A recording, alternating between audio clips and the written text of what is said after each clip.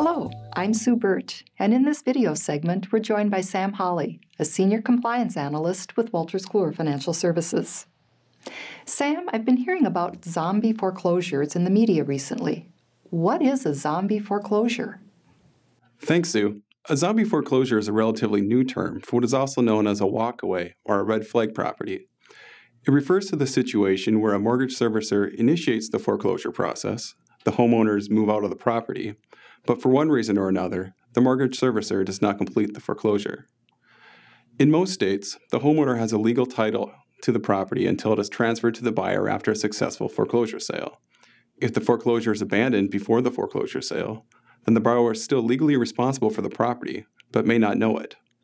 This is a recipe for disaster.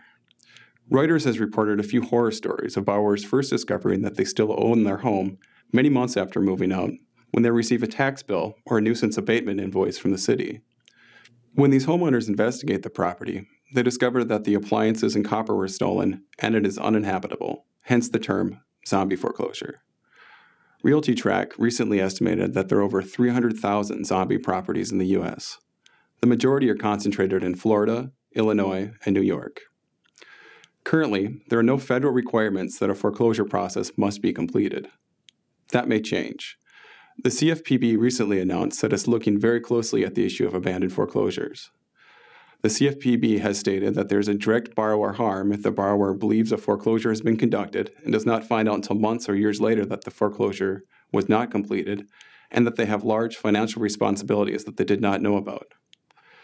The CFPB mortgage servicing examination procedures includes an analysis of the servicer's procedures for informing consumers about changes in the foreclosure process, including a decision to not go forward. It also requires an evaluation of the servicer's process of informing consumers about determinations to charge off loans or to release liens but not related debts prior to full repayment of the loans. Given the CFPB attention to this area, although mortgage servicers are not required to notify borrowers if they choose to discontinue the foreclosure process, it would be prudent to consider sending a courtesy letter. Thanks so much, Sam. We appreciate the update on the ever-expanding problem with foreclosures. Our Doc 1 default solutions take many of the tasks inherent to document compliance, like monitoring, assessing, reviewing, interpreting, and amending regulatory changes and procedural requirements off your shoulders. Learn more by clicking on the link located below your video screen.